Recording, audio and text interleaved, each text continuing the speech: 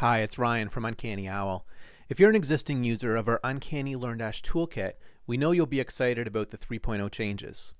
Before you jump in, we want to review some of the biggest updates before you deploy them on your site. We also recommend you test the new versions on a staging site or development site before you update plugins on your live sites.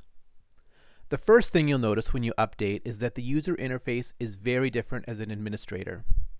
How you change settings, find knowledge base articles, and even turn modules on and off is different. There are lots of filtering options, and you'll find new settings for some modules, like if I scroll down here and open our front-end login settings. This is all new.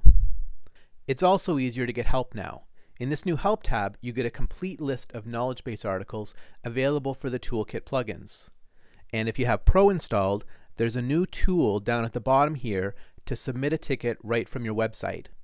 This allows us to optionally collect some extra site data to help with troubleshooting. For this system to work though, note that emails must be enabled and working on your website. Sending data with the ticket is completely optional, and the system will only send us what's listed on this page. Over in the front end login form has been completely rebuilt. It looks better, it works better, and it's easier to set custom labels. It also now supports CAPTCHA and native password reset. It's a big change though, so we highly recommend that you review all front-end login settings again if you use it on your site. A lot has changed, and if you restyled the form, test and make sure that your design overrides still work.